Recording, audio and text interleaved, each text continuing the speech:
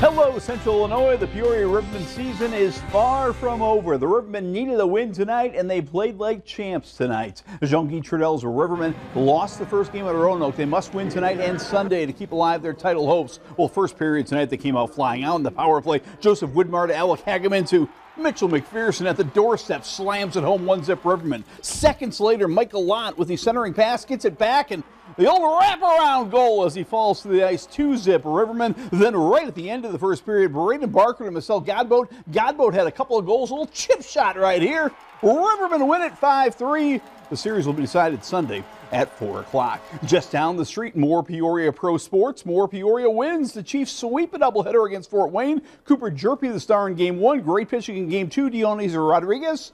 Chiefs win 2. They've won 4 in a row. They're back at home tomorrow. Earlier at Dozer Park, the ISU Redbirds, well, they were having fun against Bradley in the I-74 rivalry.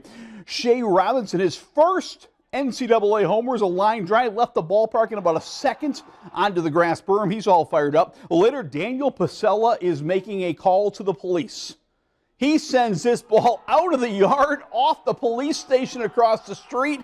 Pasella had 2 home runs. ISU wins it 16-9 over Bradley.